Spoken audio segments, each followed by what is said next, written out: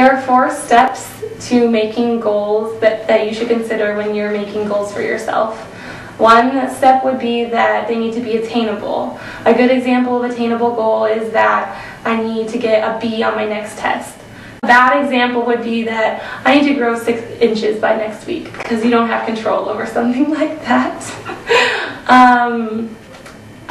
The second step would be to have a realistic time frame. So when you're setting a goal for yourself, you would want to say something like, I need to write my 10-page paper by next week.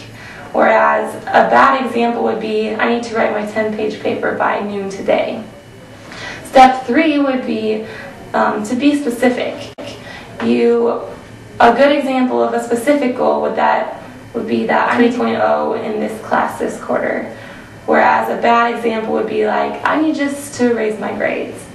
And step 4 would be that a goal needs to be something that you want for you. A bad example of this would be that, well, I'm going to try and get in the major that my parents have always wanted for me, but I don't really care for. Whereas a good example of a goal that you want would be, I want the major that I've been working for and I'm going to get into it this quarter. There are 3 different types of goals.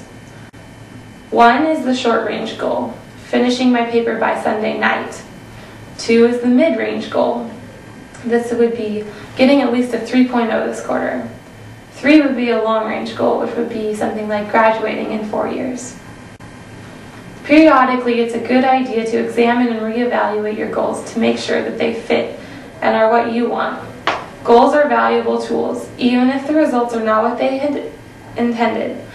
Goals help you to identify what you want and how to go after it, which is beneficial to yourself.